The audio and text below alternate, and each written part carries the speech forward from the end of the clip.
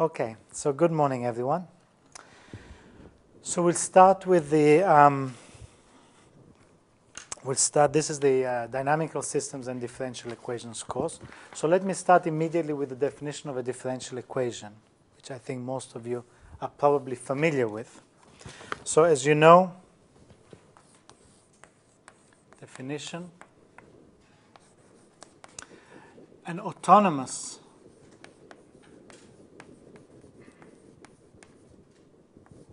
ordinary differential equation is an equation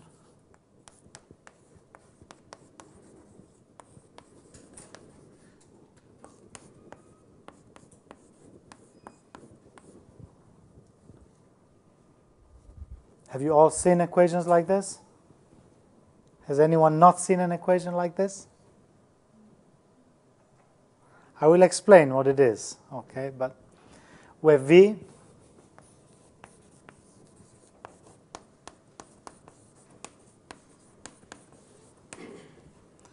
is a generally continuous function, continuous map.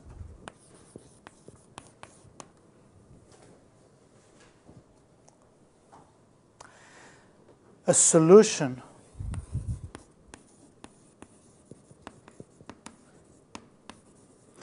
to this equation, let's call it star, is a map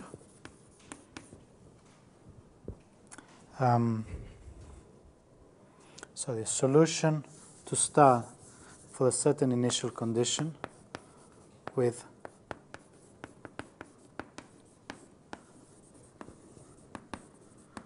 initial condition x0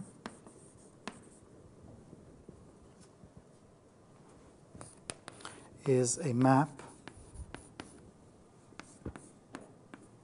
X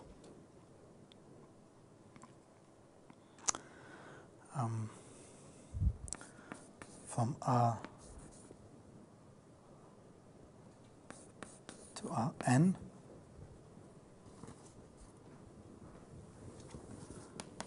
such that x dot of t equals v of x of t for all t in R.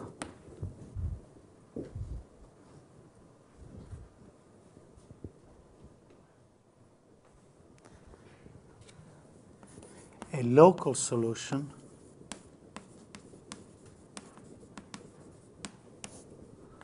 is defined only on an interval minus epsilon epsilon for some epsilon greater than 0.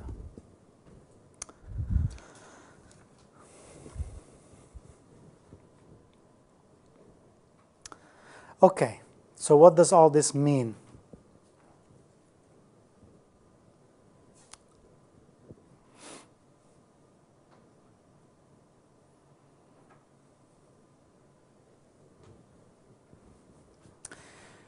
So what we have is we're working in Rn. So imagine this is Rn. For example, R3.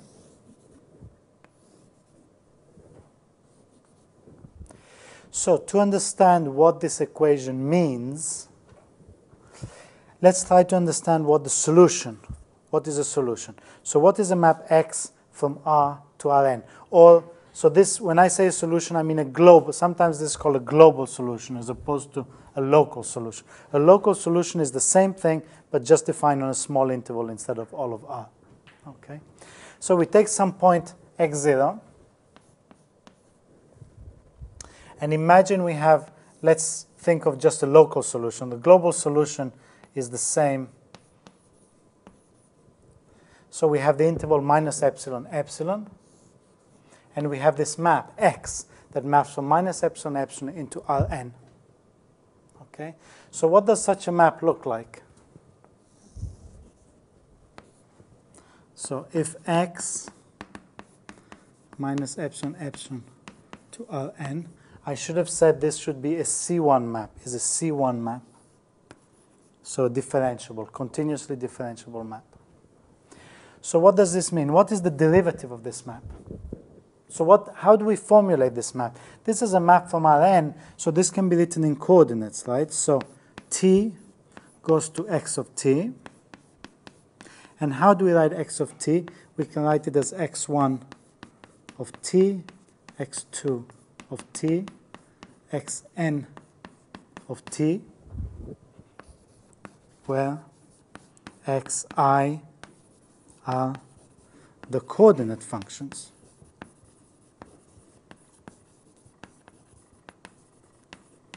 of x. Okay? This is a standard way to standard notation for a map from some interval to Rn. So what is the derivative of this map? What do we mean by the derivative of this map? Then x dot of t, which is a notation for the derivative, this is a parameterized curve, right? This is a parameterized curve. This is x of t. You take a point t, and this is x of t, right? And x of t has coordinates x1 of t, x1 of t, x2 of t, x3 of t. Right? These are the coordinates of this point. So what does it mean to differentiate this parameterized curve?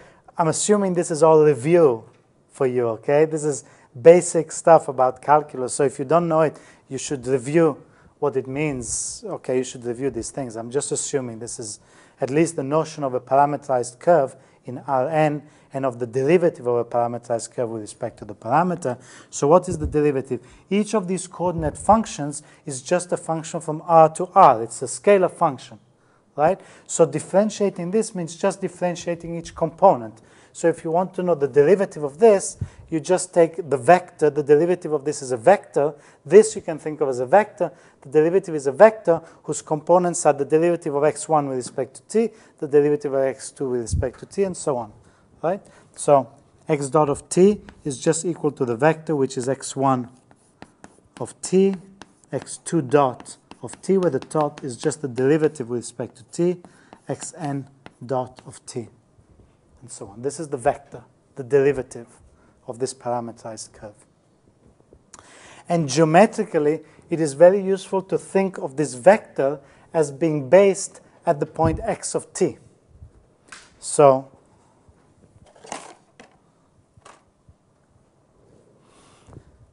at this vector, at this point here, we have a vector, okay, which is in coordinates. So we have a copy of R3 here, and we have this vector here is x1 dot of t, x2 dot of t, x3 dot of t, and this gives the vector. Right? So this is the vector x dot of t. Everything fine so far? Does this make any sense? Yeah?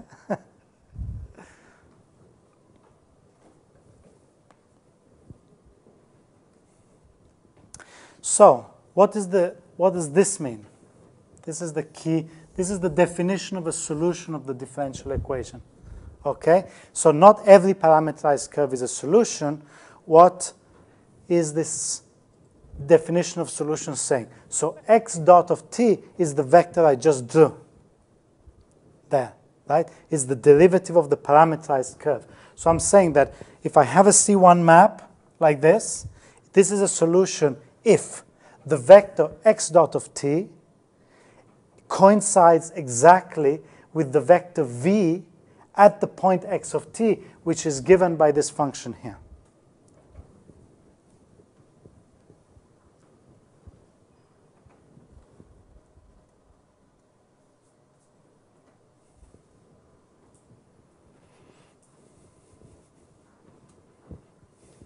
So this is a slightly different way of looking at differential equations maybe than what you're familiar with. It's a more geometric way, but it is what really a differential equation is.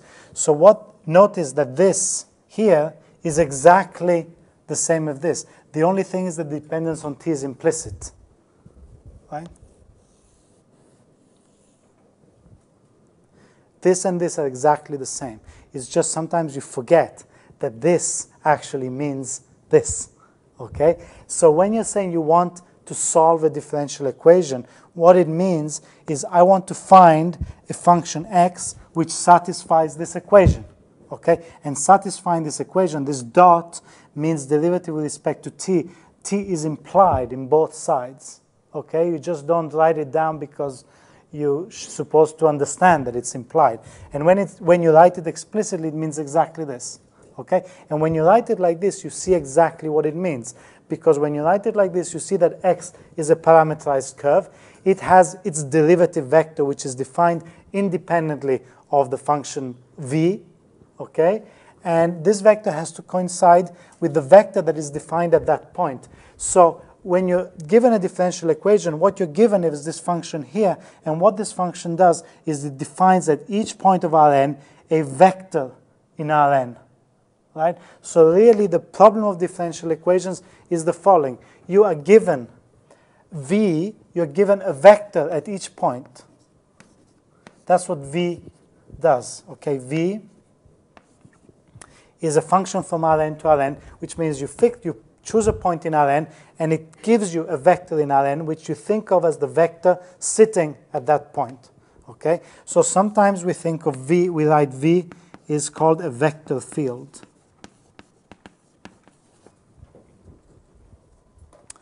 And the problem of differential equations is, do there exist solutions to this vector field, okay? So the problem is, can you find a curve that has this property? Can you find a curve, a parameterized curve that is everywhere tangent to this given vector field?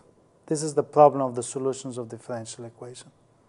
Okay? So it is not at all obvious that this is true. So a solution, x is sometimes also called an integral curve. Integral curve of v.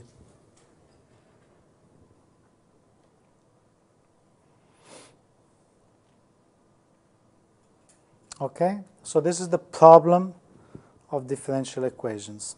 The motivation, of course, as you know, is that the derivative is a kind of velocity field. So the idea of differential equations comes from modeling physical phenomena.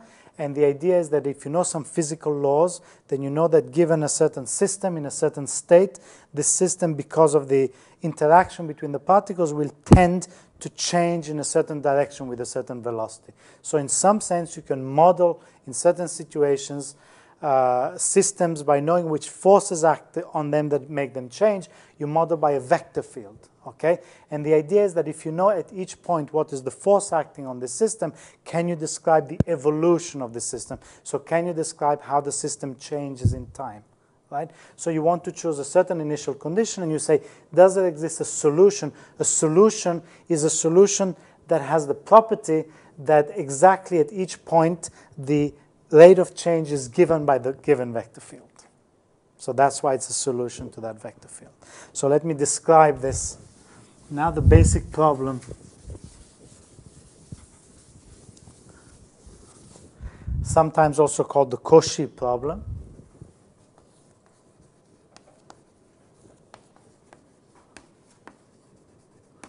Okay, that one generally wants to solve is you're given a differential equation,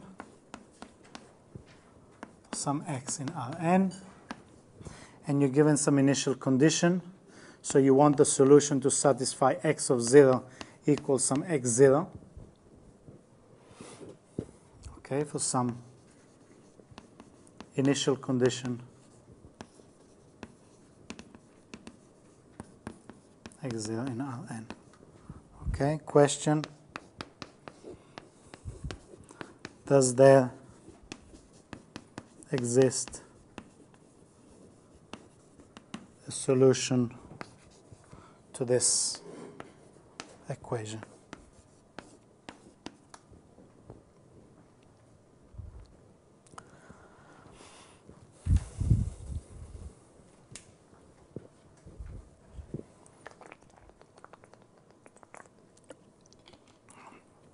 So the problem is not at all trivial, right? You say, okay, just give you a bunch of vectors.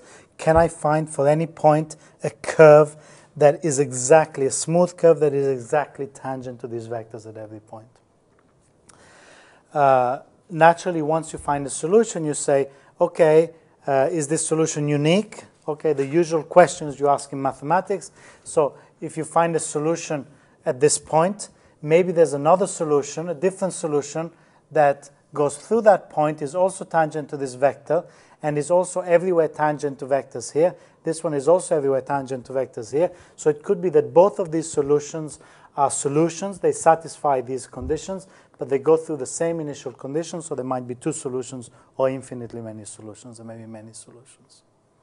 Okay? And the third question is you want to know how, if it's a local solution or a global solution. So notice that a local solution, so I want to make, so I wanted to make a couple of remarks actually that I forgot. Before we so there is a basic theorem for this problem, but first let me just make a couple of remarks.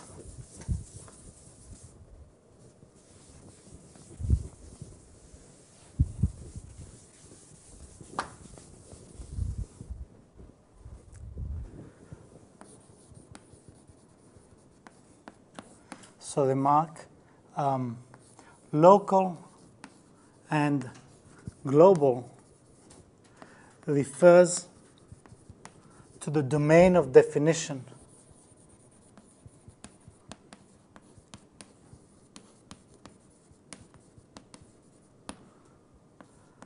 of x, of the function x. It does not refer to the fact that the solution is small geometrically. Okay? You can have a function, and this is one of the exercises. So I will give you at the end of the class a sheet of exercises which cover them related to the material we'll do in the first couple of lectures. So one of the exercises, or one of the examples, in fact, I will give also now, shows that you can have a local solution, okay, which means a map that is only defined on minus epsilon to epsilon. It cannot be defined on anything larger, but the image of the solution geometrically is infinite. That may seem strange, but I think you all know functions that map a closed interval to the whole real line, right? It's not difficult to have a function like that, okay? And similarly, a global solution refers to the fact that this solution is defined on the whole real line, but its image geometrically might be very small. Okay? So this is something I will come back to during the course of the lecture today. There's two different elements that you should think of in this solution. The solution is a parameterized, this is a parameterized curve, but the solution is the function that defines the parameterized curve. The parameterized curve is in some sense geometrically the solution. Okay, but the definition of the solution is the function, not the image. You might, we'll see some examples and I will come back to this. I just wanted to mention this issue. The second remark is that sometimes we can have non-autonomous differential equations. A non-autonomous ODE is of the form x dot equals v of xt.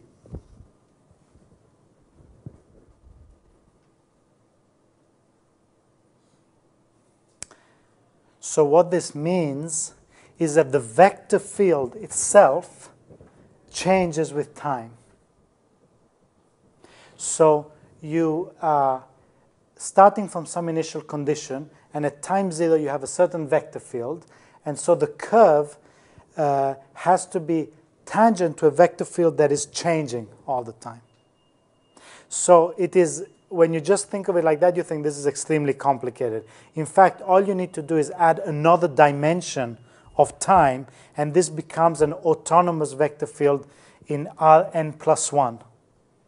Okay, you can think of it.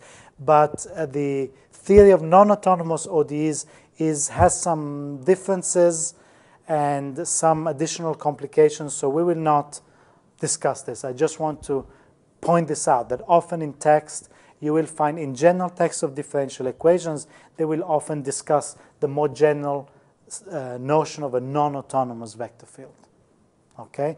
In our case, we are concentrating on autonomous vector fields, where the vector field is fixed once and for all. Okay, so these were just two remarks. So what I wanted to do is to discuss this Cauchy problem.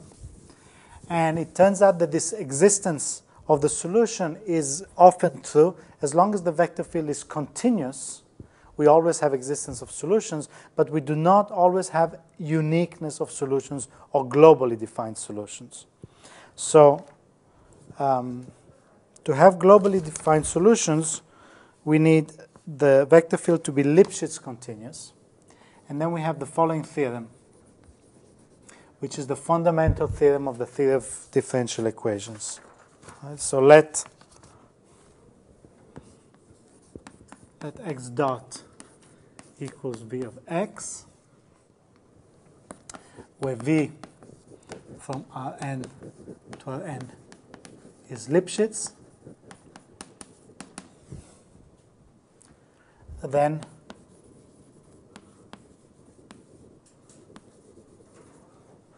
for every x0 in Rn, there exists a unique global solution which depends continuously on x0.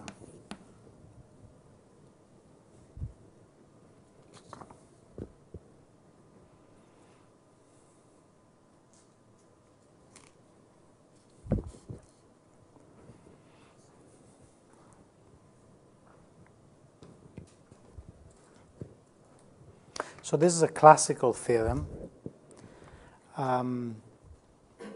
I'm not sure if we will get to prove it or not. I don't want to prove it straight away. We might prove it depending on how much time we have towards the end of the course, because the proof is not particularly complicated, but it does take a little bit of time, and it uses some ideas and techniques which are not the ones that I want to concentrate on in this course. Okay? I presume that several of you should have seen this theorem already in courses you've done, and maybe even prove this theorem.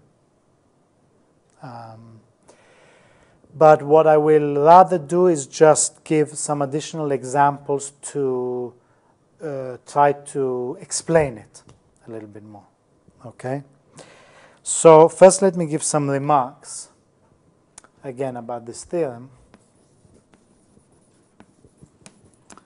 So remark. First of all, there is a weaker version of this theorem, assuming only that V is locally Lipschitz, right? So let me just remind you, in case you forgot what Lipschitz means. So we say that V is locally Lipschitz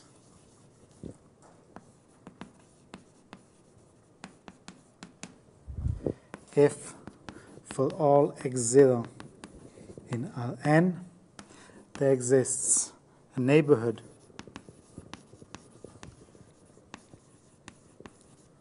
U of x0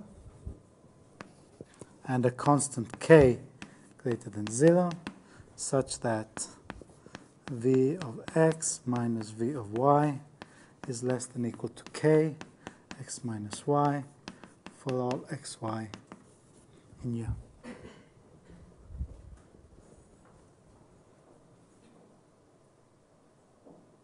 At every point. Globally Lipschitz means that you can take as this neighborhood your whole space, Rn, right, in this definition. So what is the difference between locally Lipschitz and globally Lipschitz? Which one is weaker?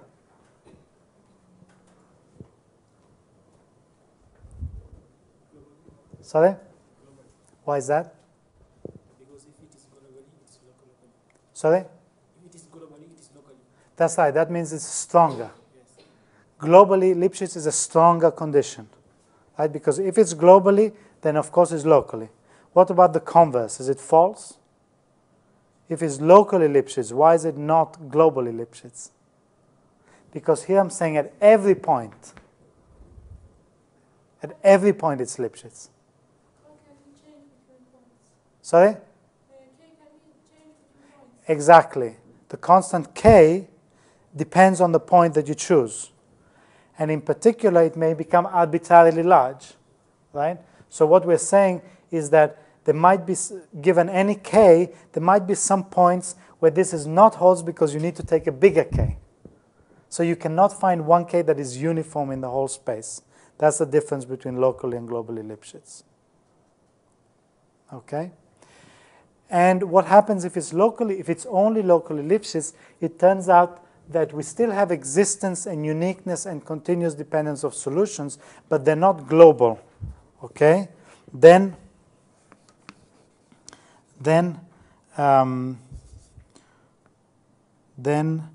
we can only guarantee local solutions. And I will give an example in a second to show why we can only have local solutions. It's very interesting, actually, to understand the difference between local and global solutions. Another remark before I give these examples is, what do we mean by continuous dependence on x0? What does it mean that two solutions depend continuously on x0? Of course, if you take one solution x0 here, and you take one point y0 here, and you look at the solution through this point, even if x0 and y0 are very close, these solutions geometrically, after a while, this one may go somewhere, and this one may go completely somewhere else. They don't stay together.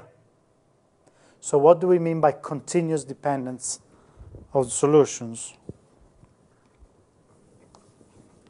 Any ideas of how we can define this continuous dependence? What does it mean?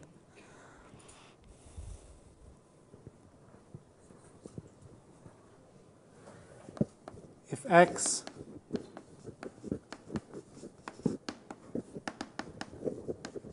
are two solutions,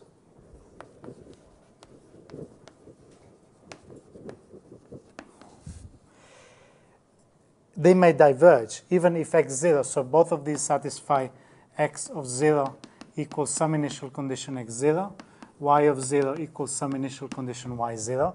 Even if the 2 points are very close, x0 and y0, this could do something like this, and after a while this could do something like this. So how do we define, what does it mean, continuous dependence? I will also give an example of that. Yes?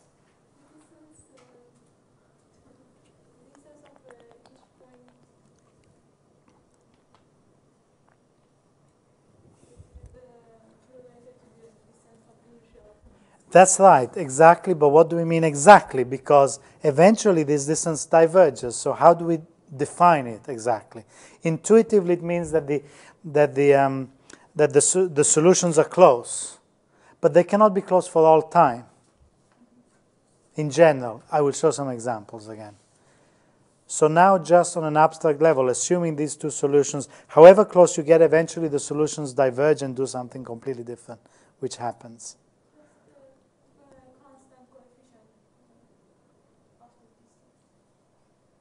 What do you mean? Try to be more precise.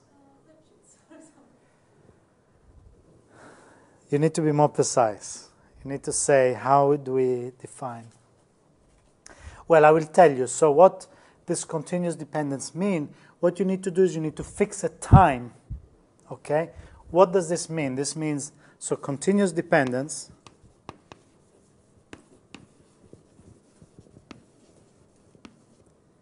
on initial conditions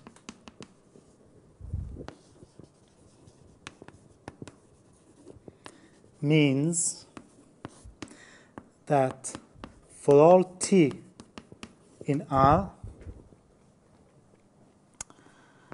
x of t minus y of t goes to 0 as x 0 minus y 0 goes to 0.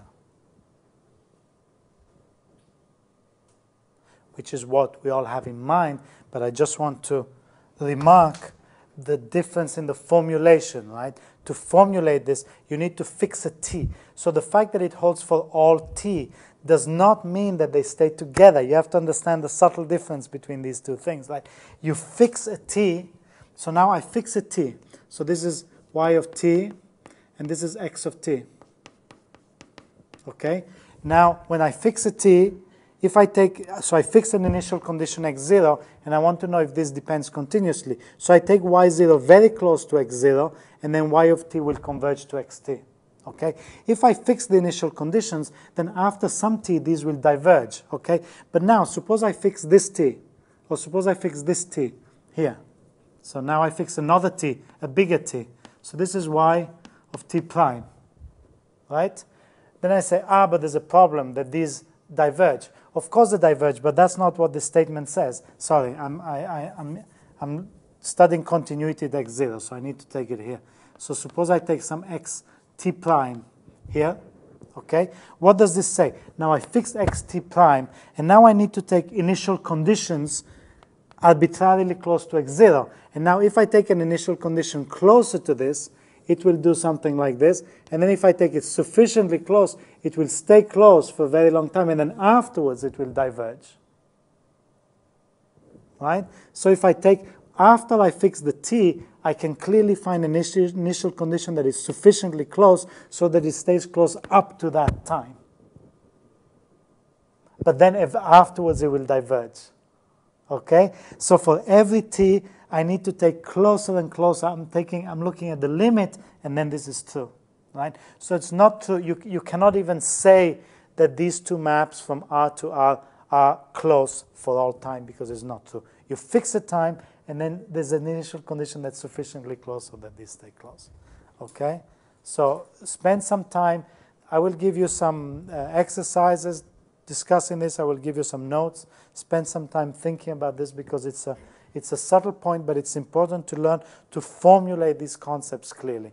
Because continuous dependence, we always say, okay, continuous dependence, and it's a little bit more subtle than it seems at first sight. So, let's do some examples now to illustrate this.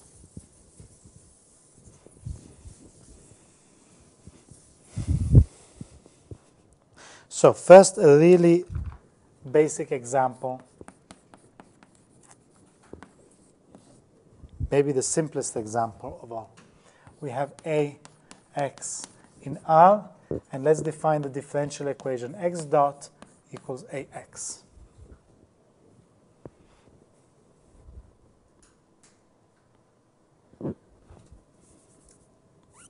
So let's study a little bit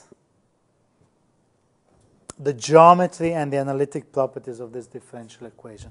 So a is a constant, a is a scalar constant, right? But this is the function. So what I mean here is that the function v of x is equal to a of x, right? That's what this means. This is the function v of x in the abstract definition. And this is just a scalar multiple of x. So first of all, what is this as a vector field? So is this a vector field? Can we think of it as a vector field? Can we think of it as a vector field?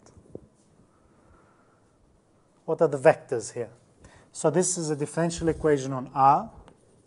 This is 0. V of x is equal to a of x. What does that mean?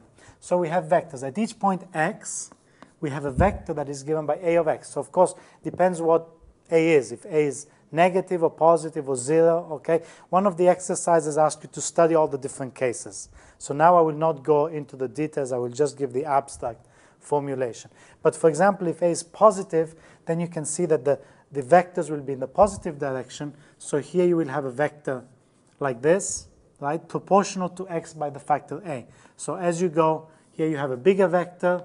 Here you have an even bigger vector, right? So at each point here you have very small vectors, because they're proportional to the distance.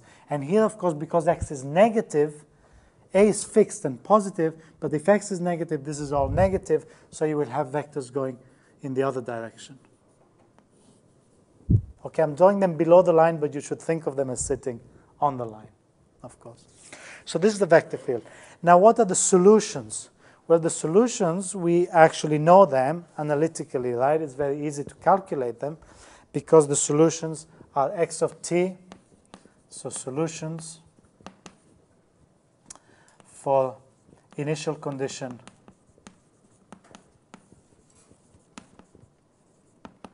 x0. So if you choose some x0 here, the solutions are given just by x of t equals x0 e to the at. This is just the linear differential equations, which I'm sure you've all seen before. So let's check that this satisfies the condition for solutions, right? And let's see what this means. So first of all, let's check analytically what this means. So we need to differentiate with respect to t, right? X dot of t, you differentiate with respect to t. This is just a x0 a e to the at. Right? This is just the definition of this function. This is a function from R to R in this case, right? Because a solution will just be a function from R to R. Okay, x from R to R. And what is this? So this is equal to a x0 e to the at. And what is this? X of t. Right? So this is a x of t, which is equal to v of x of t. Right? V of x is equal to ax. V of x of t is equal to a of x of t. X dot of t is equal to v x of t. Okay, so this is exactly the definition of the solution. What does it mean geometrically? Geometrically, we have a map that goes from R. We have a map X. What is the geometry of this solution? What is the image of this solution here? What happens as t? What happens when t is equal to 0? Oh, I forgot, of course. This solution not only has to satisfy this, but it has to satisfy the initial condition, right? So what is x of 0? x0, right? Because t equals 0, you just get x0. So this is a solution with initial condition x0, which is what we were looking for. Okay? Is this a global or local solution? It's a global solution because it's defined on all of R. What does defined on all of R mean? It means it's defined for every t in R. This is well defined for every t in R. What is the geometry of the solution? What is the image of R in R? What happens when t is 0? So this is a copy of R. When t is 0, it maps to x0. What about when t is positive and large, for example? Sorry? It's close to infinity. When t is very large, it's close to infinity. It's close to infinity, exactly. So when t is very large, this is very large. So when t is very large here, it maps along here. Right? As t increases, you can see that 0 maps to x0. And then as t increases, it kind of moves along here. Okay? With what velocity does it move? If a is positive. If a is positive, that's right. We've already, in this picture, we've assumed a is positive, and we've drawn the vectors in this direction. Right? The velocity with which it moves is exactly given by the vectors. That's what we've shown here. Okay? That is what a solution means, is that the velocity with which it moves is exactly this. What about as t goes to minus infinity, as t becomes negative? It is going to 0. Exactly. So as t becomes negative, this goes to 0. So what is the image of R? What is the geometrical solution? What is the solution geometrically here? Exactly. It's the half-open line 0 to infinity. Okay? So this already gives you a bit of an example of saying why the left-hand side of the line from 0 to minus infinity here maps just to this finite segment. Okay? So again, distinguish between what we mean by the domain of the solution and the image of the solution in the phase space. They may be different, right? The solution is global because it's defined on all of R, but for example, this left-hand side, which is an infinite domain, gets mapped to this finite interval in the phase space. Okay, this is the comment I was saying before about local and global. Global does not mean that it covers the whole phase space. It just means that the domain of definition is all of R. Okay, so this is also a very nice example to study exactly this comment about the continuous dependence of solutions that I was talking about before. So let's check what happens if we take two initial conditions, x0 and y0. And we take the two corresponding solutions, right? If we have x of t equals x0 EAT, and y of t is equal to y0 EA of t. These are two solutions with two different initial conditions. Okay? So there's several comments to make about this. First of all, what are the curves? These are parameterized curves. Okay? As we just said before, the image of this curve is the open interval 0 to infinity. And the image of this curve is the same. It just has a different initial condition, but the image geometrically is still the open interval 0 to infinity. Okay? So these are two distinct solutions, but geometrically they coincide in the phase space. Like their images coincide. But they're distinct solutions because they have different initial conditions. They're at different places at different times. But they overlap. In fact, they are distinct because the only thing that distinguishes them is the initial condition. In fact, they're one on top of each other. You've just taken two initial conditions. Okay? This does not contradict the uniqueness. Okay? The uniqueness that for every initial condition, there's a unique solution that has that point as its initial condition. Now, this solution here does, for some t, map to y0, but it does it not for t equals 0. It does it for t equals something else. Right? So the uniqueness of solutions, when you have a solution geometrically, there are infinite number of solutions inside it with the same geometric shape because you just take different initial conditions. Okay, maybe I'm insisting too much. It's fairly elementary at this point, but it's important. So what about the continuous dependence? What can we say about x of t minus y of t?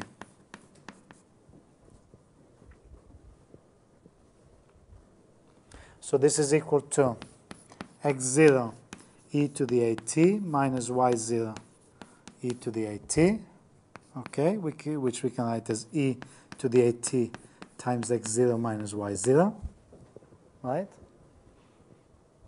So what happens to this as t gets large? Exactly. Okay, I'm just emphasizing this. So this is just a specific example of what I was saying before. So if you fix the two initial conditions, then this will go to infinity.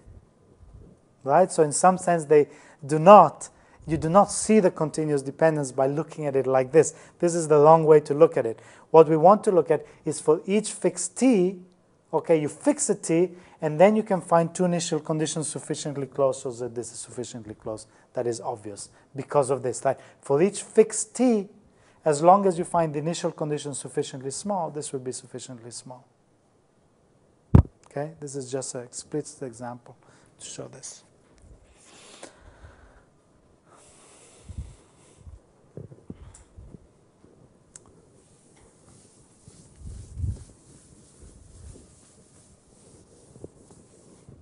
Okay, so that was one example. Now, example number 2.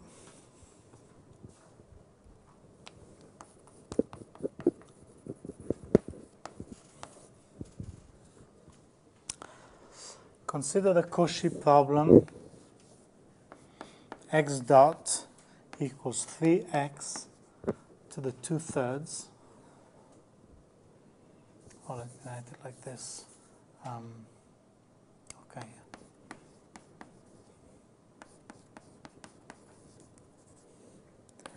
And x0 equals 0.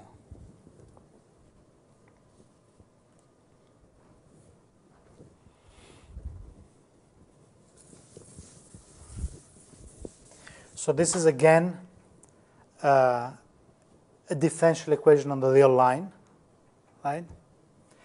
What is this? This is the cube root of x squared, the positive cube root of x squared. So what does this look like? What does the vector field look like corresponding to this, roughly?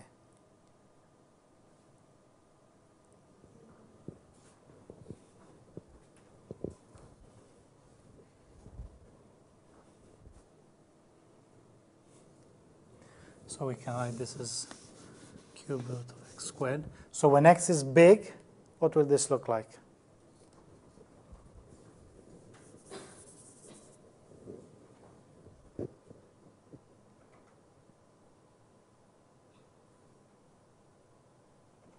When x is positive, what will it look like? It's also big. So it looks very similar to the other one. I mean, it's different magnitudes because it's not proportional to x. It's given exactly by this function, but you still get something like this. You still get, when x is 0, this is 0. The vector at the point 0 is 0. And the vector at other points are increasing. The bigger x is and the bigger the vector is, like this. Okay? What about on this side?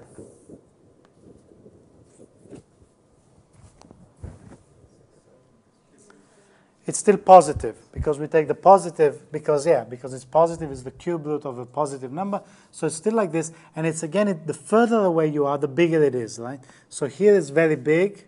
Here it's smaller. Here it's smaller. Here it's very small. It's getting small. So if you think of it, what should be happening is the solution is going very fast here, and then it slows down, it slows down. Here the vector field is 0. So in principle, a solution with initial condition 0, if the vector field is 0, generally, intuitively, it stays where it is. It doesn't move. It's just always constant 0. In fact, in this example, of course, I did not remark, but clearly if you take x equals 0, then this is always 0, and everything is still satisfied, and this is a solution, right? So geometrically, I forgot to, well, in the exercise, I asked you to think of all these cases, but think of the case that if x is 0 is equal to 0, then you have a solution that's just identically 0 and still satisfies this condition. So that's still a global solution, right? You have a solution that maps for every t, just maps to the point 0. Okay, that's still a solution. It's called a fixed point or a stationary point solution. Okay? Here you also have a point where the vector field is 0. Now, the curious thing about this, however, is that we have two solutions. In this case, we do not have uniqueness of solutions. So we have one solution is given by x of t just identically 0. This is clearly a solution because of what I just said, right? So here the vector field is 0. If you take xt identically 0, then it clearly satisfies the initial condition, and it satisfies this condition here because you have x dot equals 0, and here you also have x dot equals 0, right? Here you have x dot of t is equal to 0, which is equal to v of 0, which is v of x of t. It clearly satisfies the conditions for the solution plus the initial condition. But the interesting thing is that we have also another solution, which is yt equals t cubed. And if we check, if we differentiate, so we get y dot of t is equal to 3t squared. And we can write this. So how do we check that this is a solution? We want to show that this is equal to v of x of t. So we can write this as 3 t cubed to the 2/3. And this is the same as, this is t cubed is actually y of t. Right? So this is equals to 3 y of t to the 2/3. This is the point, y of t, right? Which is exactly equal to v of y of t, which is exactly the definition of solution.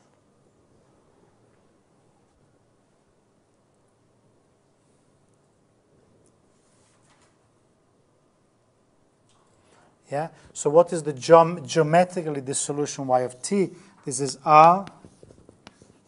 Okay. Y of t maps 0 to 0, so it has the correct initial condition. Y of 0 equals 0. It has the initial condition that we need. And then what does it do? As t maps to plus infinity, it maps here. And as t maps to minus infinity, it maps to minus infinity. So this actually maps bijectively onto the whole real line. So why does this not contradict the fundamental theorem on existence and uniqueness?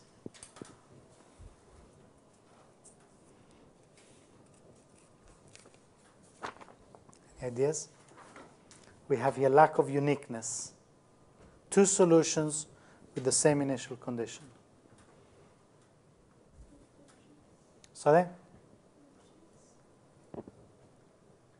The Lipschitz condition is not satisfied.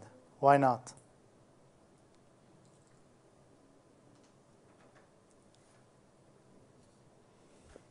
It's not absolutely continuous. It's not uniformly continuous. It's necessary. So the derivative here goes to infinity. The derivative of this function. So this derivative is not Lipschitz continuous at 0. Right? If you calculate the Lipschitz at points close to 0, it is locally Lipschitz continuous, but it's not Lipschitz continuous at 0 because the derivative is infinity. As you know, the Lipschitz constant is a bound for the derivative, right? So if the derivative goes to infinity, it cannot be Lipschitz at that point. Okay, so you can easily check that. And the fact that this is not Lipschitz is what makes the uniqueness fail at this point. In fact, you can also check that if you take a different initial condition, you will get uniqueness at every point. Okay, because you have locally Lipschitz at each point, and therefore you have a locally defined solution. But at 0, it's not even locally Lipschitz. So you don't get that. Okay, so that's the example to show the lack of uniqueness. Now one more example to show the difference between local and global solutions.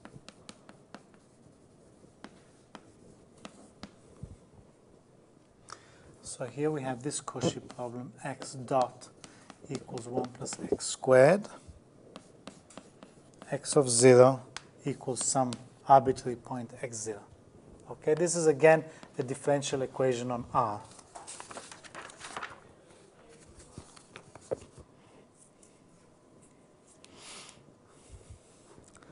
So solutions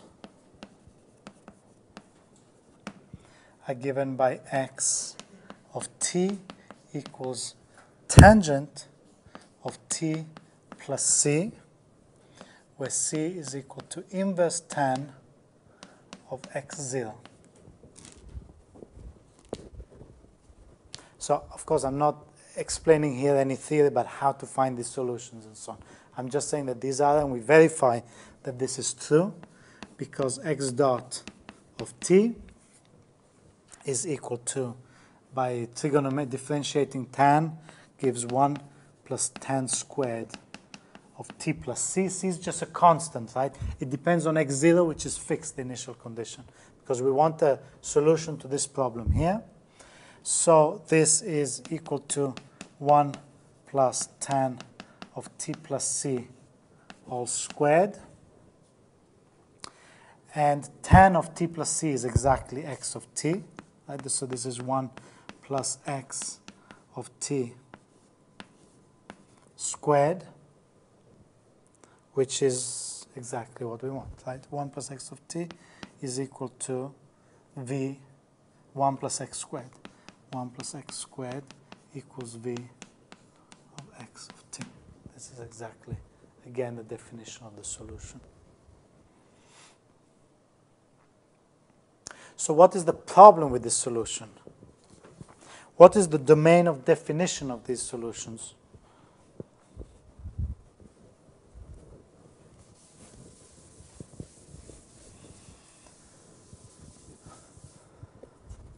What is the domain of the tan function?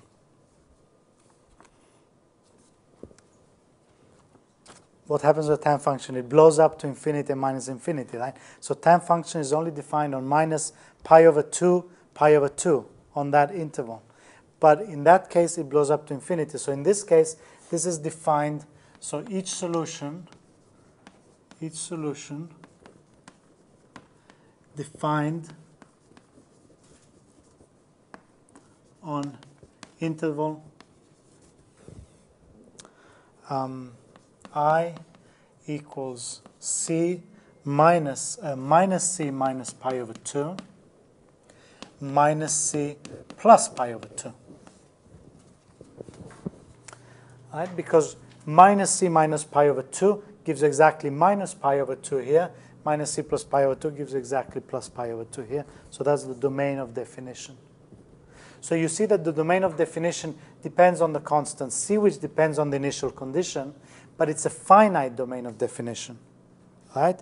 So what happens, so X is actually a function from this interval into R, right? R is our dynamical space where we have our, so what does, we forgot to look at the vector field. What does this vector field look like?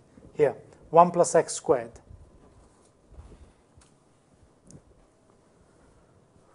So at 0, what's the vector at 0? It's just 1.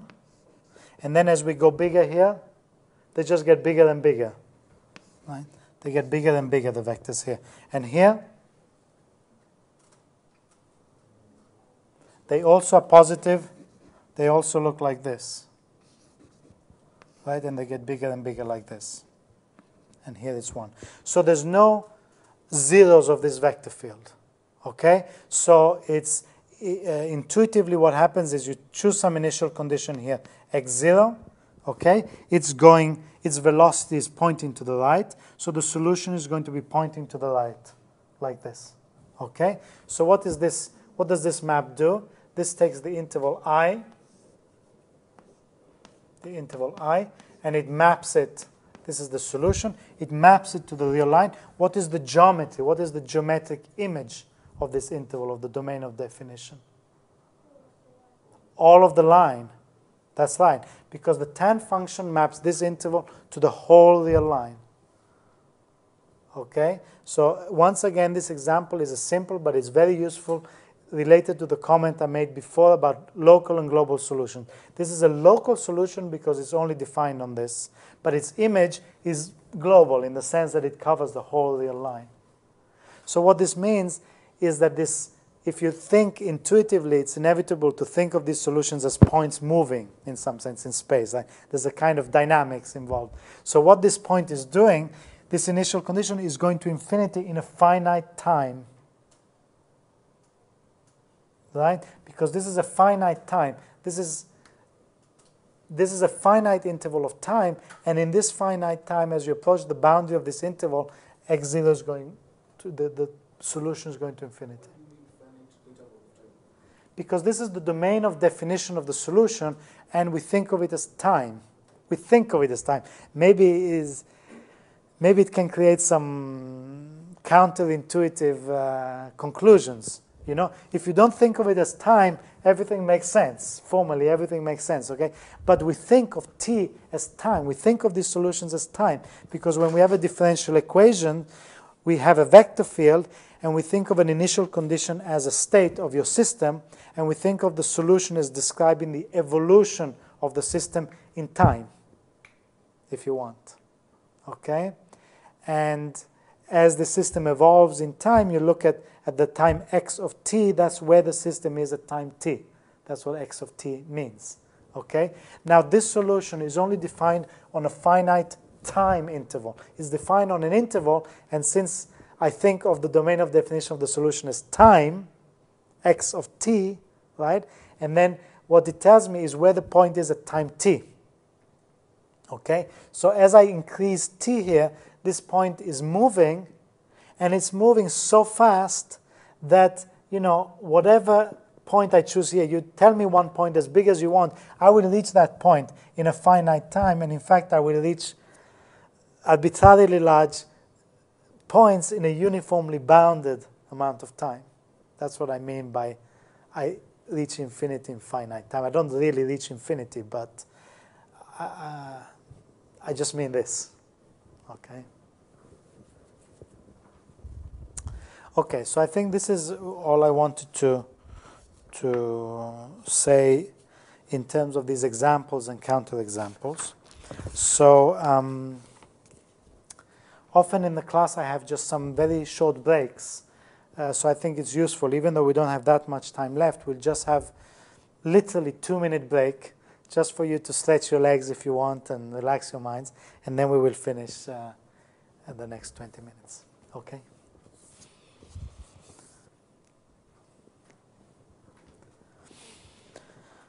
Okay, so now that we've given the basic theorem and the basic examples,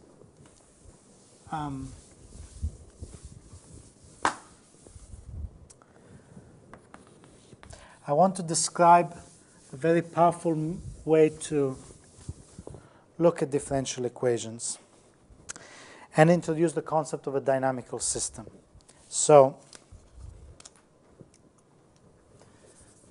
suppose x dot equals v of x is an ODE with v Lipschitz continuous, so that we have globally defined solutions to every point. Then for every t in R, we can define a map F T from Rn to Rn, which associates to the point x0, the point x of t, where x is a solution with initial condition x0.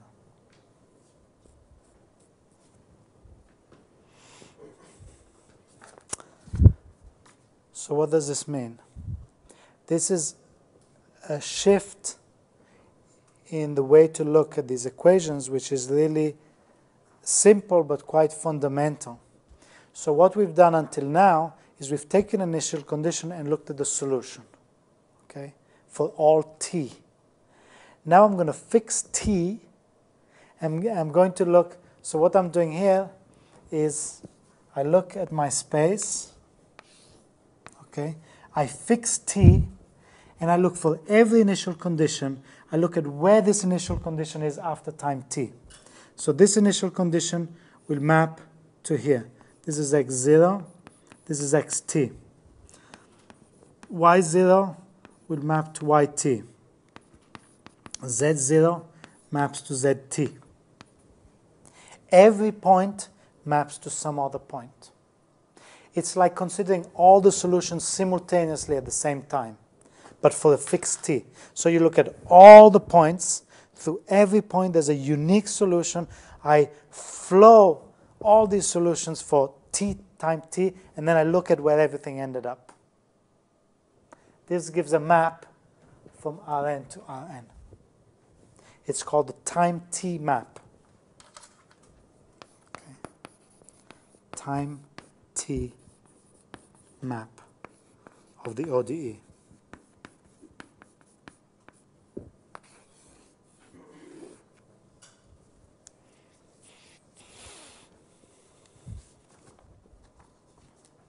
So this map is a bijection because through every point there's an initial condition.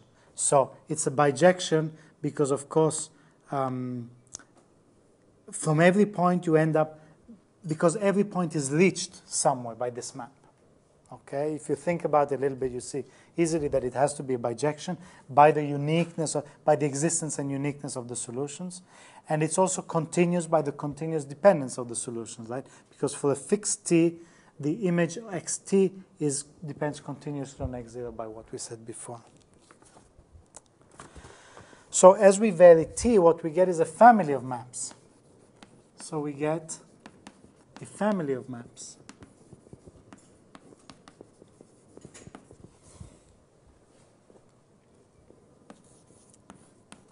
Ft, T in R.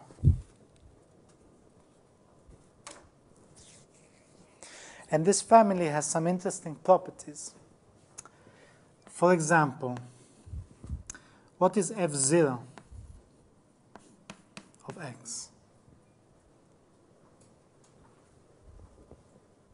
F0 of X0 is X0, right? Because at time t equals 0, by the way this is defined, this is X0. So what is a map called that looks like this? Yes, if it's true for every point, then it's called the identity map. Okay? So F0 is the identity map.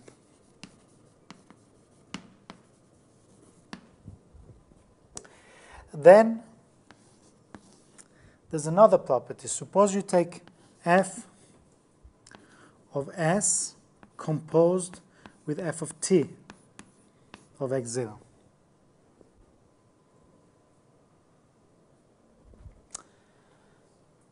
What does this mean?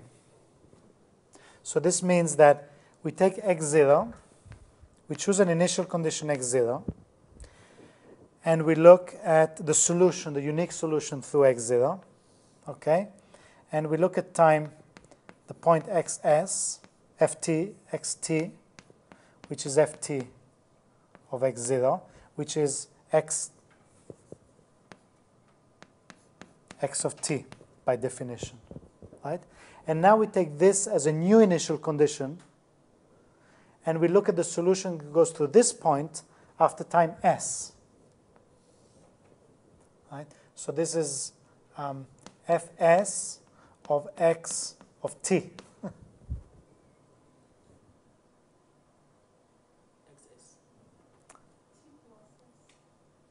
This is so I've taken x of t as my new initial condition, and I flow it for fs. So the notation starts getting a little bit complex here. I think to make it simpler, it is useful to write this as x of t. It's often useful to write this as x of t. And it's a very consistent notation because x of 0 equals x0 and x of t equals x of t. This can be useful because you think of it more as a specific point x of t, right? So now we have this new point x of t. We think of this as a new initial condition, and we look at its image. We look at the solution that has as initial condition x of t. We call it y of 0. Okay, if you want, we can call this y of 0. And then we take fs of y0. Okay? And this, as you can see, I'm not going to give a formal proof here, but I think you can see pretty clearly. By the existence and uniqueness and by the way solutions are defined, clearly this is the same as if you had weighted s plus t times, right, for x0, because this here is just a continuation of the solution here. If you didn't stop at time t, you would have continued exactly along this direction. By the uniqueness of solutions, it has to be the same one. So this is exactly equal to f of s plus t of x0.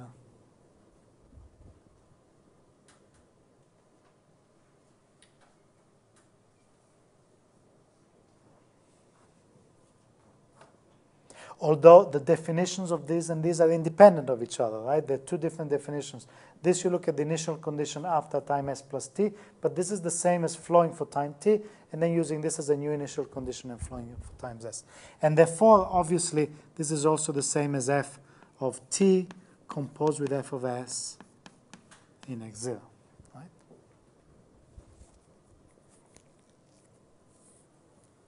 In particular, this is true if S, so notice that S and T are not necessarily positive, right? I might be coming back. So if S was negative, if S is positive, if T is positive, I flow up for T, and then if S is negative, I don't move forward, but I come back along the same way I came.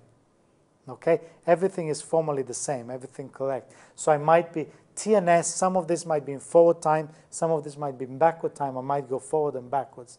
In particular, if S is equal to minus T, I have F of minus T composed with F of T of x0 is equal to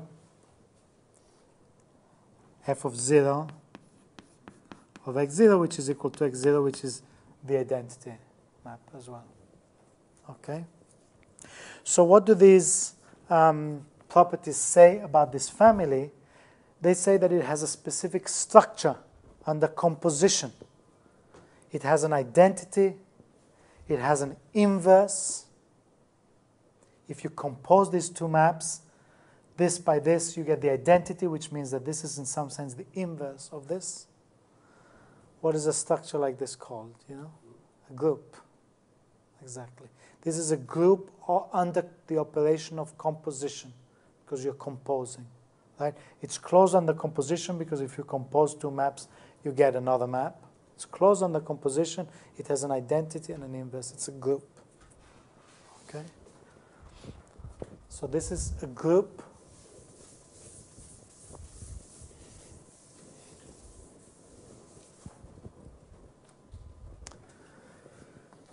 So f of t is a group of transformations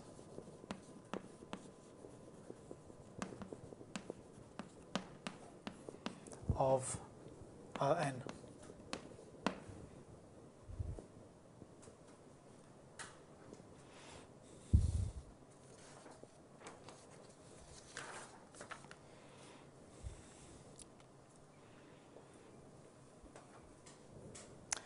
And this is very interesting. This is what I was saying is a different way of looking at a different way of formulating the structure of solutions of an ordinary differential equation. Okay? Notice that what I obtained, I started just with the differential equation, and I have the fact that I have existence and uniqueness of solutions. And then I said, okay, instead of looking at just one initial condition and the solution for all time, let me do something slightly different, which is fix the time and look simultaneously at all the solutions, what they do after time t. And that suddenly gives me a completely different way of looking at the system. Okay? And I look at the system and I see that I have a group of transformations. At the moment, maybe it is not clear how this is useful, but I will try to explain this a little bit. One of the ways that is useful is, first of all, it allows us to generalize this notion to other groups of transformations. So it introduces this notion of a group of transformation, which is actually much more general than the differential equation. So in this case, we sometimes say this. This is often called the flow of the ODE.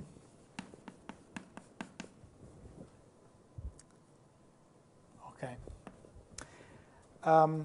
So groups under groups of transformations. So there are other groups already embedded inside this here. So for example,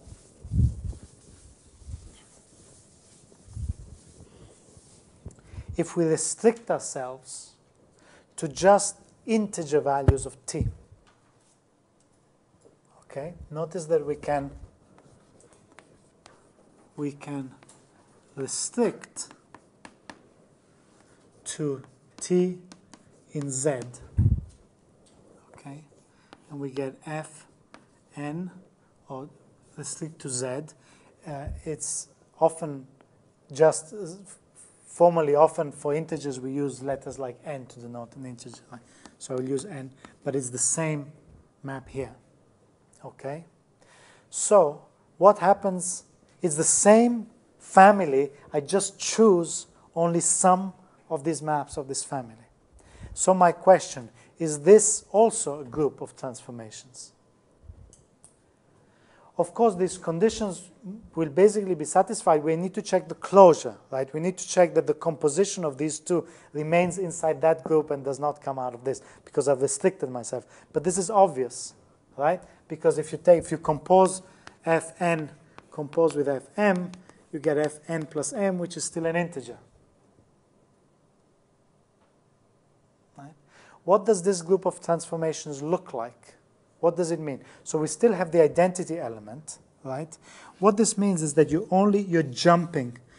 Instead of flowing, as you vary the parameter t, you get this continuously varying family of transformations, which means that if you fix one initial condition and you change the parameter t, you recover the original solution of the differential equation, right? In this case, you fix some parameter, one point x0, you apply the different maps of this one parameter group. As t varies in R, you recover exactly the solution x of t, right? What this means is that we restrict ourselves only to t integers. We still are looking at points that belong to the same curve, but we're only looking at integer points x1, x2, x3, and so on, x4, x5. Okay, so far I've done nothing particularly amazing. I've just reduced, in some sense I've simplified even more. So the important observation, however, here is that to reconstruct this group, all I need is one map, which is F1. Okay, so the key observation here is that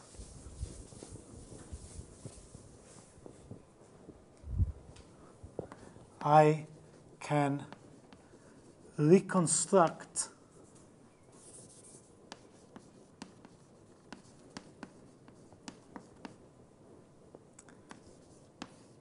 Fn and Z from the map F1. Why is that? In other words, all I need is F1. What? Sorry? Sorry? What do you mean by cyclic group? You can't use words just like that, you know. What is F1? Let's remember what is F1. F1 means you take all your points in your space, you look at where they are after time 1, and you define the map. That's a map. That's a bijection from Rn to Rn. For each point, you look at x1. You take another point, you look at x1, you do that. Okay? How do I reconstruct F2 from that? I just apply F1 again. How do I reconstruct F3? I just apply F 3 times, right? So if I have F1, I know that F2 will just be applying F1, and then using that as new initial condition, I'm applying F2 because of the properties that I've defined. Okay? So I cannot reconstruct the, I cannot necessarily reconstruct the whole continuous time flow just from F1, but I can continue this. In some sense, this does not contain all the information of the flow. In some sense, you can reconstruct it too, but you know, just like that, you cannot reconstruct all the information of the flow. But to reconstruct this family, all I need is F1. Okay? Since all Fn are just iterates, are just compositions, are just compositions, right? So Fn is just equal to F1 composed with F1 composed with F1 n times. And if n is negative, of course, F1 means I also have F minus 1, because F minus 1 is just the inverse of F1. So I have F minus 1 is also well defined. And so F minus n is equal to F minus 1 compose with f minus 1, compose with f minus 1. And so what is the next step? And then we will finish for today. But what is the obvious next step? Now that I've told you that we can reconstruct this family just from f1, where did I get f1 from?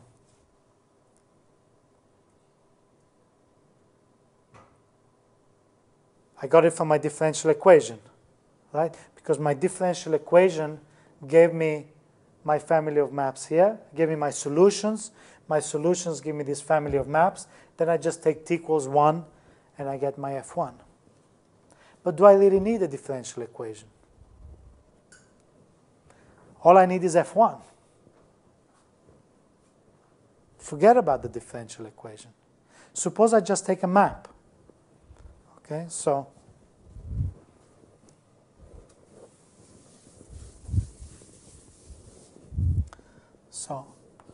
let f Rn to Rn be a bijection, maybe a continuous bijection or whatever. Be a bijection.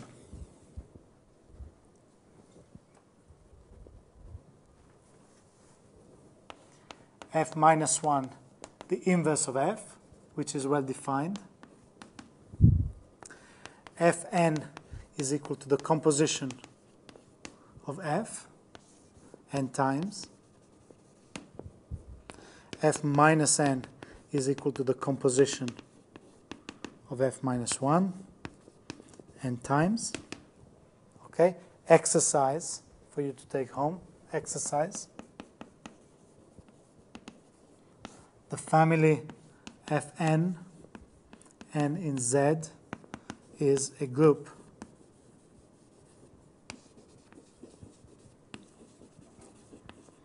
under composition.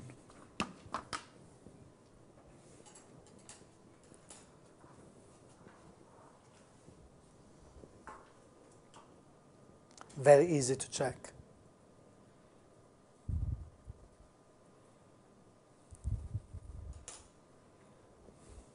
So we're really coming to the definition of a dynamical system is simply a group of transformations. Okay? This group can be parameterized by a continuous parameter like this, or it can be parameterized by a discrete parameter like this. And what I have tried to lead you to is the fact that a discrete time dynamical system you no longer can arise out of a differential equation. So if you have a differential equation, you naturally have this discrete time dynamical system. But you can have much more generally, you just take any map, and this gives you a discrete time dynamical system. So this gives a generalization of the dynamical system, of the group of transformations that you get from the flow of a differential equation. And it turns out that this is a larger class of systems. So not every map can arise as a time one map of a differential equation. There are some restrictions because the differential equation has this. In the case of differential equation, this is inside a continuous flow. So the points have to lie on some curves that have certain properties. In general, if you take a map, in this map you could have points that are jumping back and forth in such a way that if you take all the points along one, if you take one initial condition here and you iterate it, you might not be able to put a smooth curve through it. Okay, this is also a little exercise that is in the curves. So this will be the starting point of the next lecture, and this will be also the focus of the rest of the course. We will concentrate mainly on these discrete time dynamical systems, which are at one and the same time a kind of special situation that arises out of ordinary differential equations, but also at the same time a more general setting. Because we don't even need, not only we don't need a differential equation, but we don't even need vectors or vector fields. So we don't need to define this on Rn. We can define this on any set. We can take any set instead of Rn, and we can define a bijection on that set, and we can define this group under composition. Okay? So it allows us to generalize significantly the setting of these systems, and this is what we will study. Okay? Thank you very much.